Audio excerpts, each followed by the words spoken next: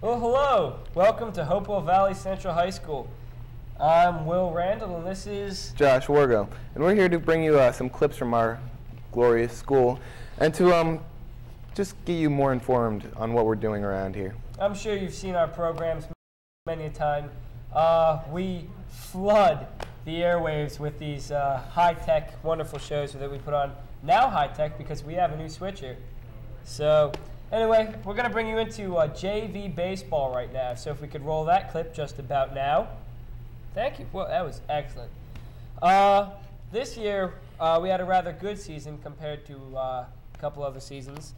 We were coached by Mr. Scheck, who's not currently employed by the school, but an excellent baseball coach. Some of the key players did include a C.J. Nami, Matt Boyle, and a Kenny Paul.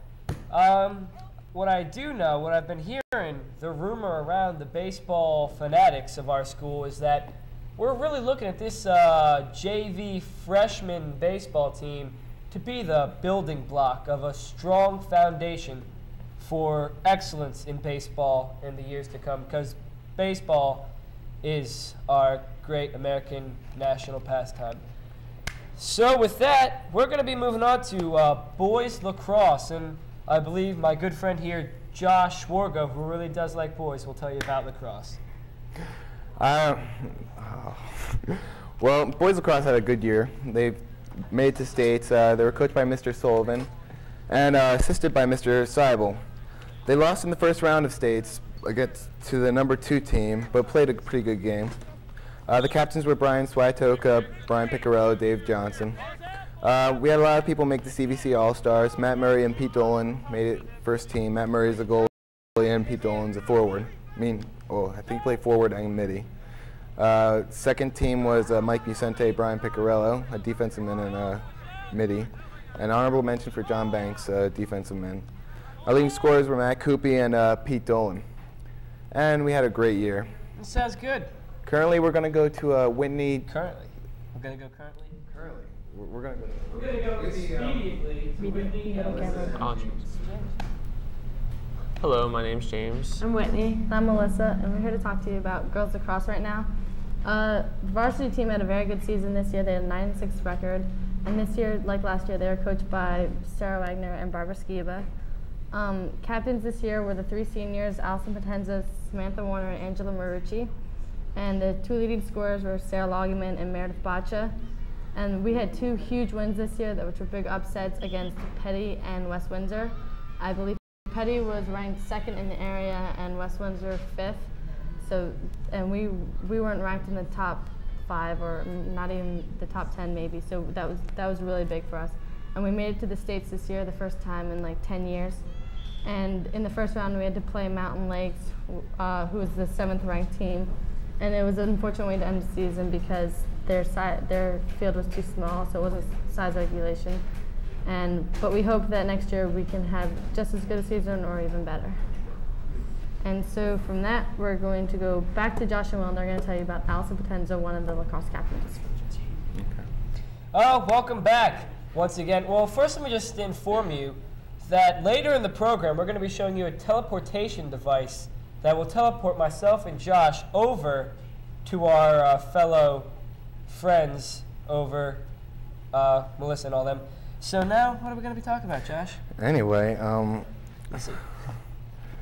I did an interview earlier with Allison Potenza. She's a senior in our school. She's lacrosse captain and is going to Gettysburg for college.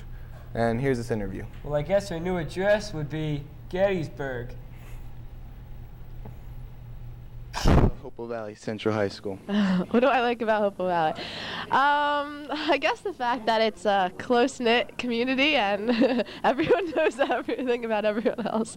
I don't know if that's a good thing or a bad thing, but so. All right. Now, what have you done for this great school in your career here? Let's see. Well, I was a representative for the New Jersey Girls State from Hopewell Valley High School. And let's see, I was part of the National Honor Society. Don't roll your eyes. No, I'm just kidding. I don't know what else. Student council? Student council, yes, I was the spirit committee. We ran the pep rallies and stuff this year. And I was a peer leader, so that's pretty All right, and you participated in a club, something about making houses or something. Tell us about that. Oh yeah, I was part of the Presbyterian youth group and in Pennington, and we went to West Virginia for a week, and we rebuilt houses for people who are less fortunate. So it was a really good experience. So. Now, in the yearbook, you won this superb name of being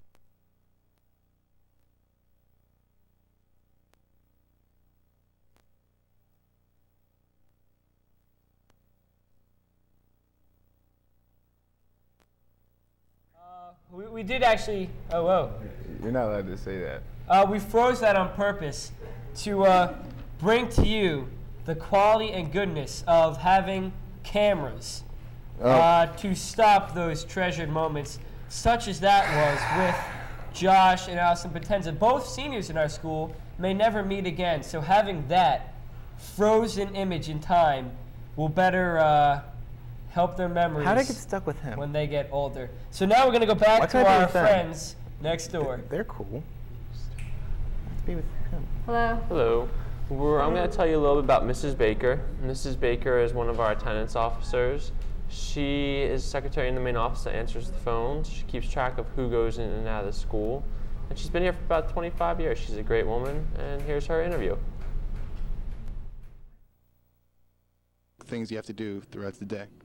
Empty the homeroom folders, you know, for the absentees, do the mail, all incoming mail, wait on the counter, answer the telephones. Now, what's your favorite part of the job? Just being here. I don't have a favorite part. It's just, I just like to be here. You like the children and all the kids that go here? Yes, I do. Yes, I do. They keep me young. So, what have you seen change throughout your 25-year career in high school? Well, I used to do attendance. I did all the attendance before computers. I put it all in I did it all in books by hand. And now the computers come, and I am not a computer person. And that's a difference. That's, you know, there's a lot of, the kids are different now than when I first came here. When I first came here, we had 1,500 kids, one principal and one vice principal. 1,500 students. It's different now. But still fun. I still like working here. I'm not sure. Well, I hope you enjoyed that interview. And now, in the line of interviews, we're going to give you an interview of Mrs. Arbitel.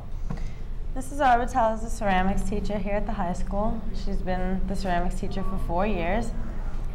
She teaches the students the right way to make ceramic pieces and teaches them about different clays and materials and how to use the wheel. Here's a part of that.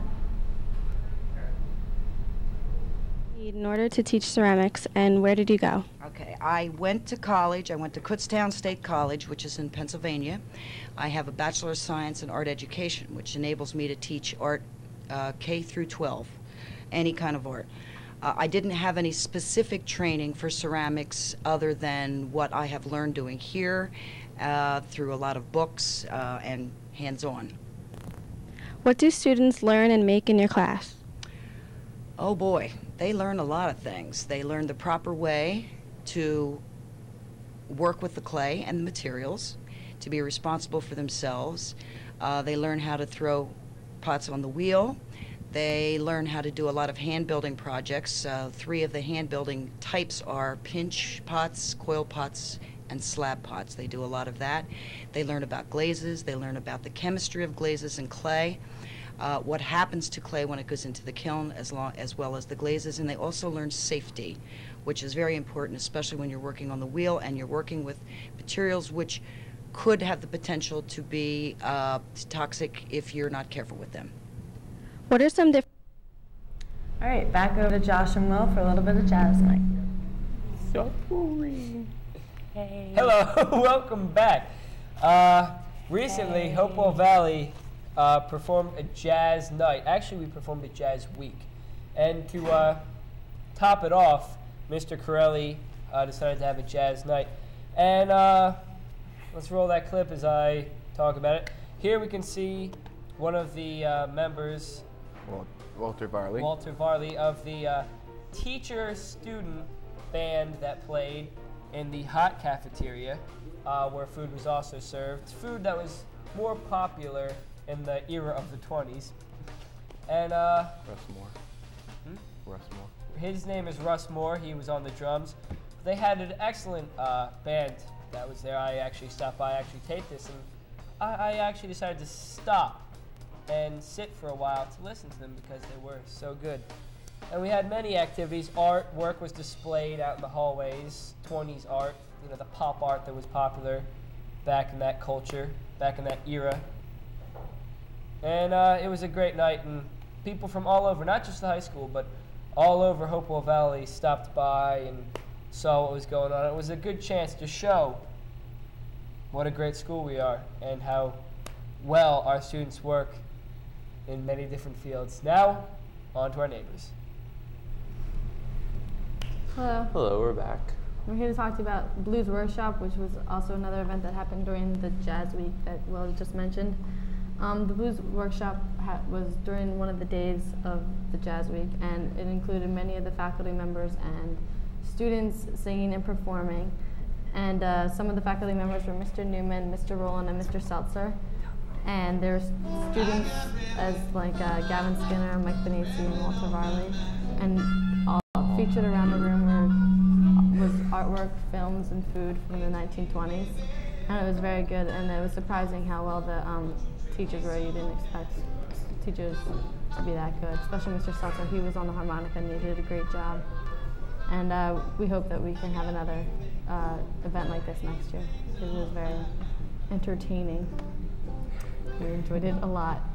And now we're all back, one big happy family. I told you we had the teleportation device that brought Joshua and myself over to our neighbors. You guys are so lucky. You guys don't have to work with him. We hope you enjoyed the show and tune in next time.